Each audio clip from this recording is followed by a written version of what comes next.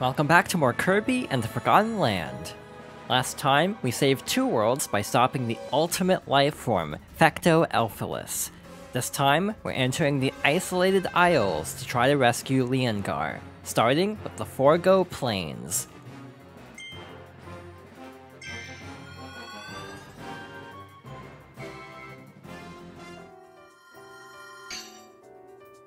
So, the Isolated Isles are interesting. They're kind of like a hybrid of 2 different modes from the previous most recent Kirby game, Kirby Star Allies. It actually has several things in common, one of which is right over here. Got a piece of Leon's soul. Wait, is this Leongar's soul? It must be a tiny fragment of it.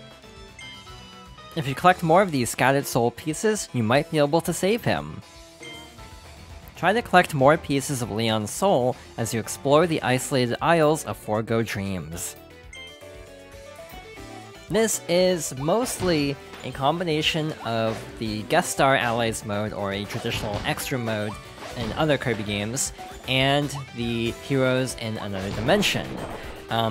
So, like in that mode, we have these little collectibles we have to pick up, but in general, we're kind of going through older stages.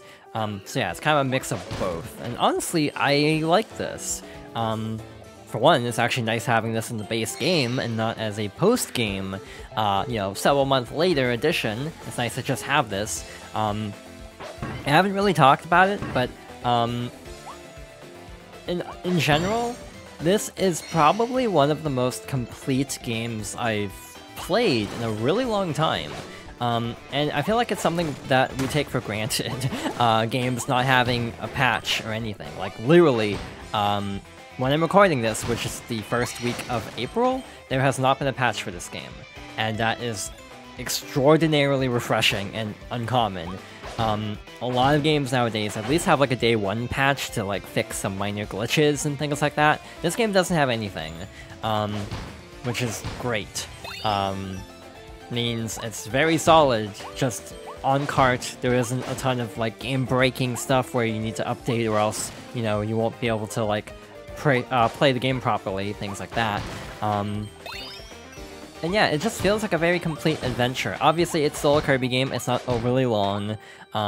This is part 19, but I've also started doing longer videos with this series, so I'm actually trying to do the math on how long this series has actually been time-wise.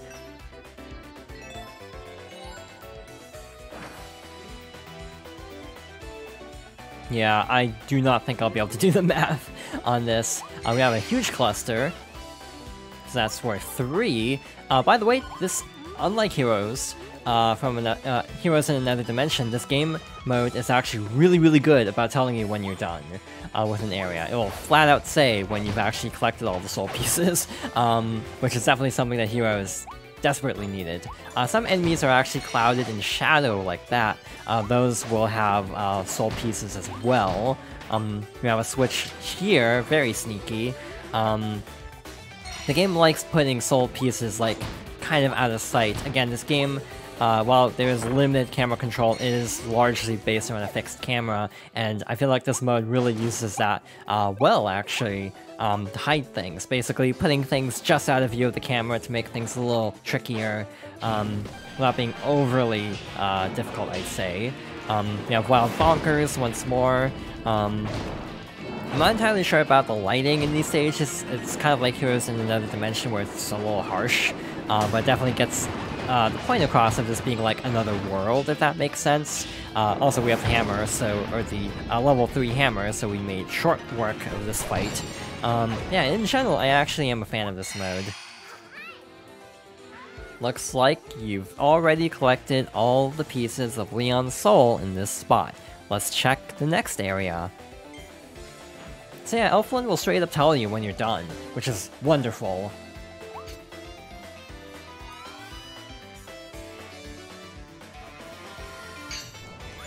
So each screen of a stage is based on one area corresponding to that particular level in the world. So now we're basically on stage 2 of the natural plains. By the way, this is kind of a little different than other Kirby games in how you actually have to make this work. It's not as, like, straightforward because of, Lab Discoverer being actually included in the full acronym. But if you take the first letter of every world in the game, it actually spells New World. But again, it will actually spell New World without the D, but you actually have to include the Lab Discoverer as separate, basically. So it's kind of not as, like,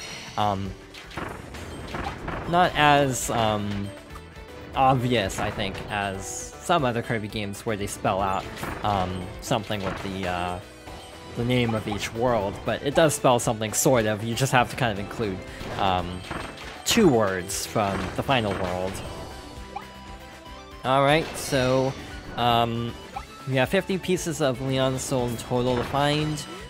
In total in this mode, I should mention, there are about 300 pieces of his soul, and obviously for 100% you want them all, but to actually rescue Leon, you actually don't need every piece. I would recommend getting as many as you can, just because if you have extras, that doesn't hurt, and also, again, for 100%, I think you do need every piece of his soul. But yeah, to actually finish the mode, you actually don't need everything. Looks like you've already collected all the pieces of Leon's soul in this spot. Let's check the next area. I have a feeling we'll be getting very sick of seeing that after a while. I may stop reading it out loud, to be honest. You can also speed up text by pressing A. I haven't actually been doing that to this playthrough, but I might start doing that, just making an exception for this, just because of how many times we'll inevitably see this, you know. 4 to 5 areas across, like, 6 stages, that's a lot of times.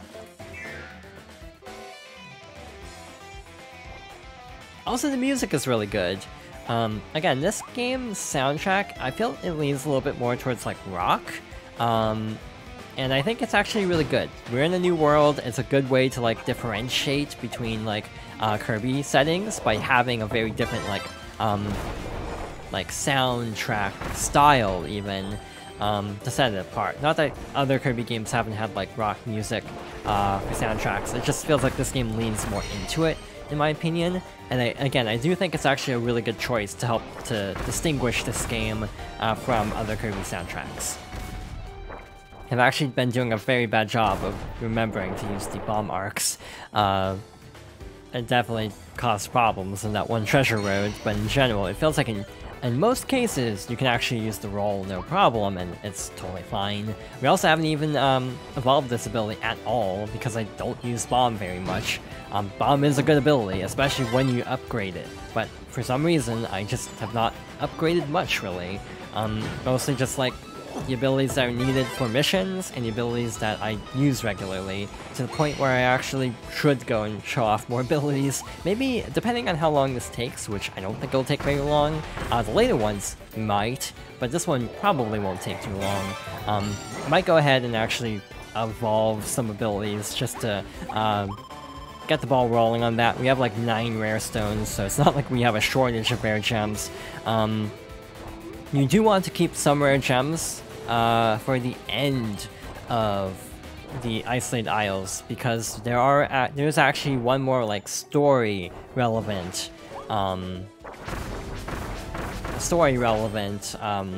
blueprint. This kind of sucks. As someone with depth perception issues, this definitely tripped me up on my first playthrough. I can't believe I got that first try, actually. But yeah, I don't have the best depth perception. This has actually caused a lot of problems in various, like, 3D games with, like, fixed cameras like this. Games where you can actually move the camera around, I have no problem, but yeah, when you have a fixed camera, I end up getting really tripped up by specific, like, optical illusions. In a way, I almost am surprised it took until the Switch to get a 3D Kirby. I think a 3D Kirby game actually would have worked well in 3DS, kind of like some areas in this game are kind of like the Mario 3D Land and 3D World games, so I feel like it would have worked. And there's a particular piece of the soul that is ingrained into my memory because I missed this one on my first playthrough because it's really mean. It's actually down here under this ledge. It's actually not the easiest one to spot. There we go, found all the pieces of soul. Yeah, I am making a decision to skip that. It's good to see it, to know that we've collected them, but I don't entirely feel like reading it, like, you know, 5 times a stage.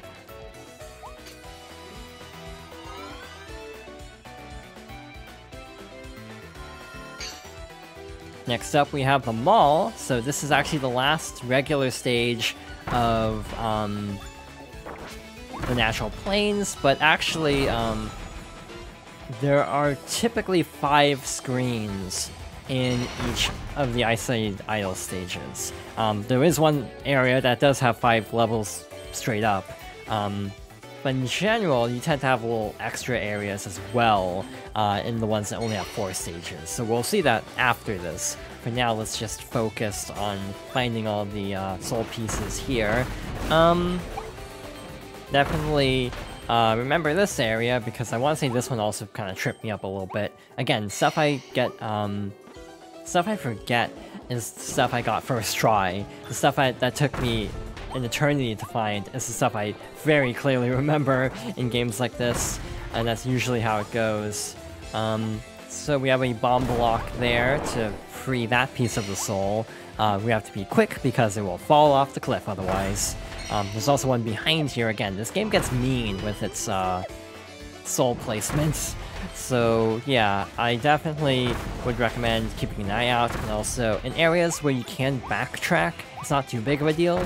In some areas you actually can't, so definitely be on the lookout to be on the safe side. I am planning ahead and getting fire because reasons. Now we have more of these little green pieces here to actually make a star. The last one is actually up this ladder. Yeah, in this case, it's also memories of going through the mall twice for this very playthrough. So yeah, I definitely remember this area fairly well. Looks like you've already collected all pieces of Leon's soul in this spot. Alright, cool. Good to go.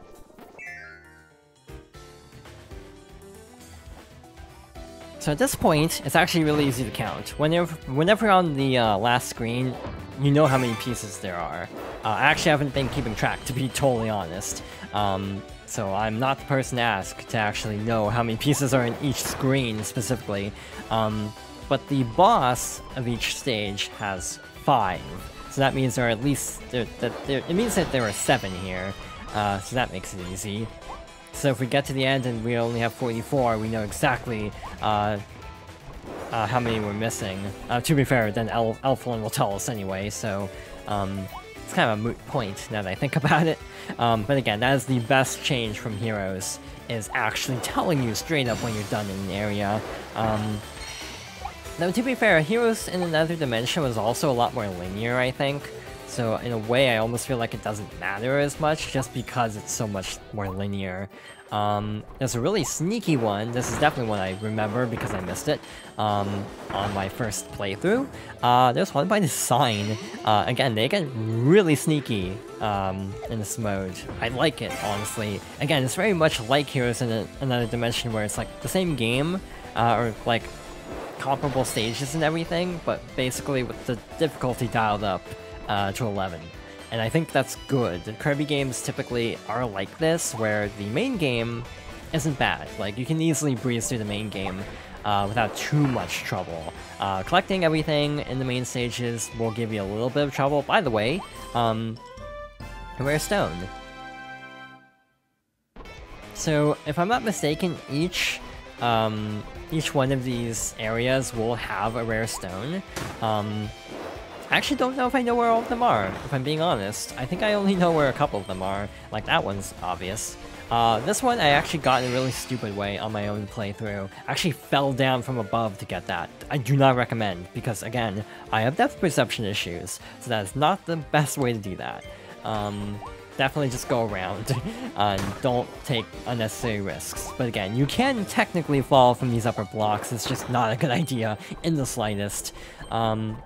one more enemy here. Let's drop this quickly and then climb up to another warp star.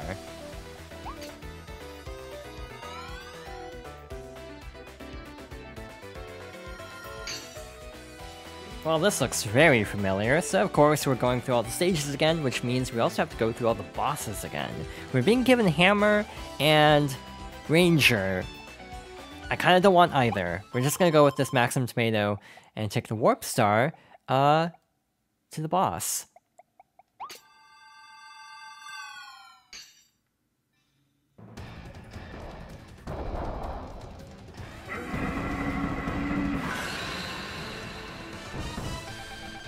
The Strong-Armed Illusion, Phantom Gormondo. So yeah, like in Heroes in Another Dimension, I'll be comparing this to that a lot, to be honest. This is just a harder version of our fight with Gormondo. It's actually kind of tricky. I'm not entirely sure how this will go.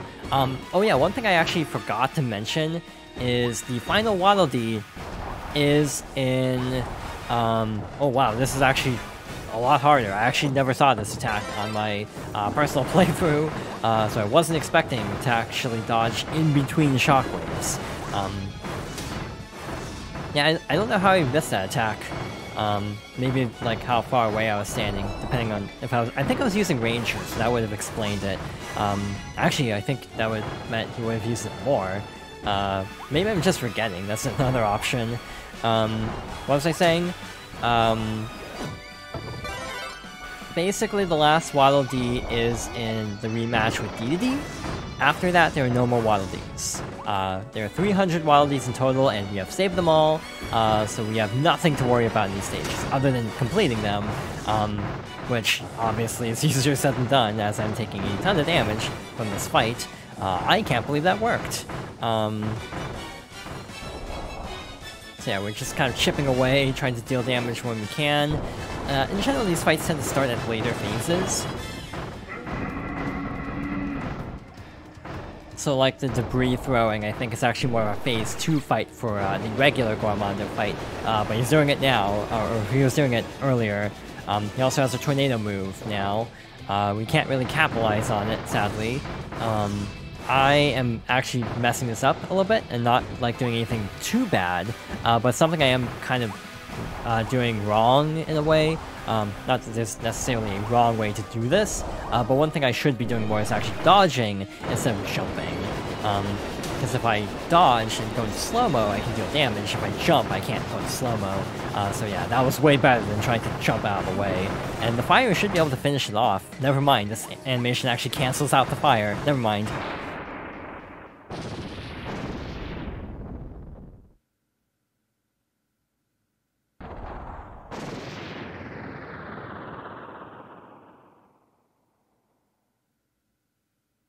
So, I learned something about this fight, that the fire will not chip away at his health during the quick time event, and then will immediately start up again. So good to know. Anyway, we got through, we didn't even need to use our Maximum Tomato, and we found the final pieces of Leon's soul in our first area.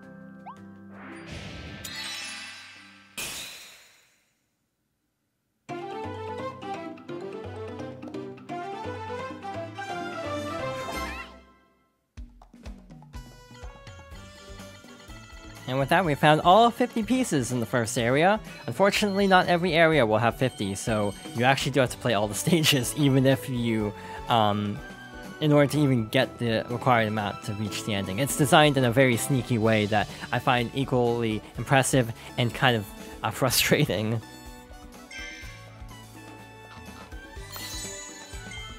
Meta Knight Sword. The Meta Knight Sword has a bunch of cool attacks, just like its namesake. Sword slide, jump, and attack to use upper caliber. With full health, you'll even sling crescent shots.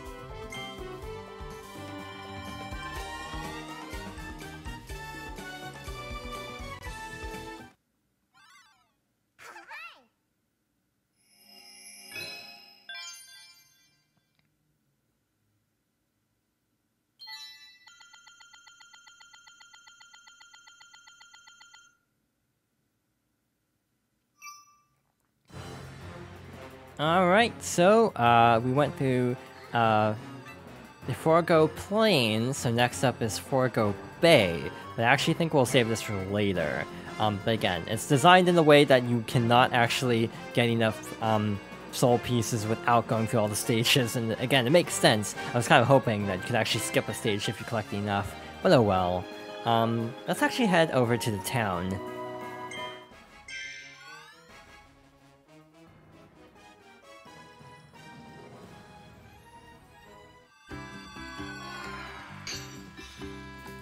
Between recording sessions. I wonder if Leongar is okay back there. We've got to find him, Kirby. Let's go. As I was saying, between recording sessions, I went to the trouble of setting up a 7-day trial for Nintendo Switch Online. So let's see if this will work this time. How do you do, Kirby? Would you like to to hear the latest info from around the world? Connecting.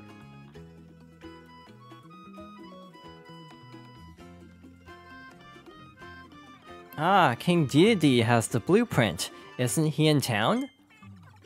This week's world record time for Tilt and Roll Kirby 3-star is 6 seconds and 63 milliseconds. So far, the number of times you've inhaled objects during your adventure is 278. Globally, the total count for objects inhaled is 522,362,200. Would you like to hear more? Let me see. The world record for defeating Leongar is 863. They use a copy ability you don't have yet. When I say Carmouth Cake, do you get a bit hungry? That item has been eaten 956,113 times so far. So far, you've saved 300 Waddle Dees, and the combined total saved all over the world is 173,111,102 Waddle Dees. Would you like to hear more? The solo world record for Meta Knight Cup in Wild Mode without any power-ups, items, or amiibo was 4277, and they won with an ability you haven't encountered yet. The most popular Waddle Dee Cafe item is Maxim Tomato. It's had 2,338,242 orders. The number of star coins you've collected so far is 15,609. And the combined total of star coins collected all over the world is 18,418,519,756. Would you like to hear more? Today's top trend is Meta Knight Sword. It's the most popular ability in the world right now. For Pop Flowers, you've helped 139 bloom during your adventure. The combined total of bloomed Pop Flowers all over the world is 193,737,389. So far, the total number of Awoofies you've defeated is 286, and the combined total of 443,499,685 Awoofies have been defeated worldwide. Goodness, Kirby, you love to stay informed, don't you? To reward your insatiable hunger for knowledge, I'd like to give you this special figure. Huzzah!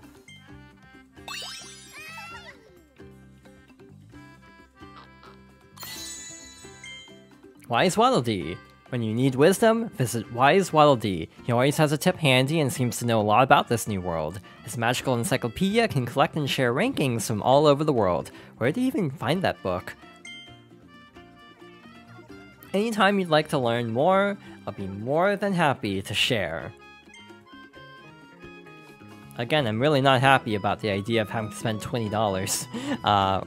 If you don't have a free trial still, potentially spending up to $20 just to get a figurine for 100%. That feels kind of cheap, to be honest. I have an account set up on my main file, but I usually use a secondary Nintendo account for recording, which is why we had this little hang-up.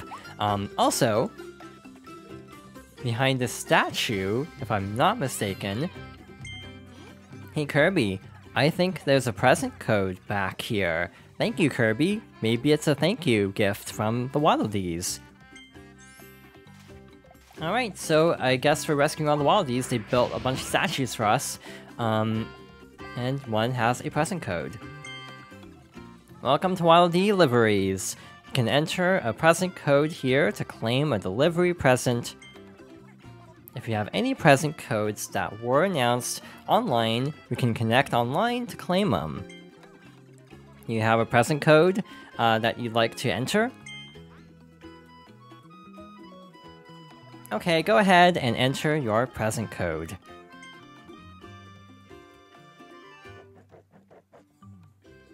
It just dawned on me, it's really weird that present codes do not require an NSO account, but the Wise Waldy does. That's really weird. I'm not sure if that's even a good incentive to get people to subscribe, to be honest. Aha, that code checks out. Your delivery present is already on its way. Look for it in front of your house.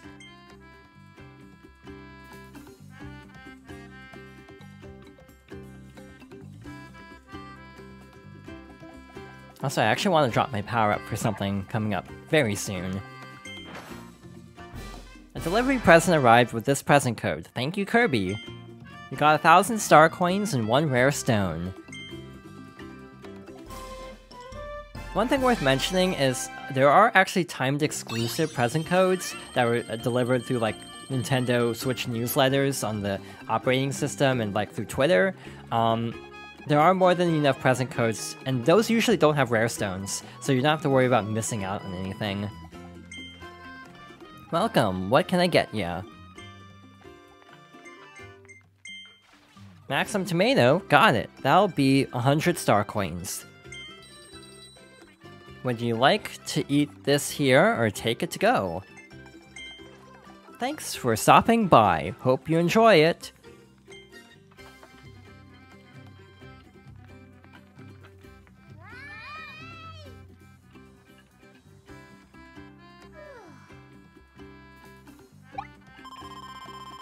Is it a waste of money to spend 100 star coins when you can just heal at Kirby's house? Yeah. Is it really adorable? Also yeah, so I think it's worth it, if you ask me. So apparently, King Dedede has a blueprint. Hiya Kirby, been a while, hasn't it? I didn't get to say it before, so thanks for saving King Dedede. Speaking of, he seems to really like this town. He's been resting to help himself heal. Actually, we have something to give you. It's a blueprint from King Dedede. A gift from the king. What an honor. You got the Masked Hammer blueprint. Now you can evolve the hammer ability, take it to Wild Dee's weapons shop. We will take it to the shop at a later time. For now, let's head over once more to the Isolated Isles.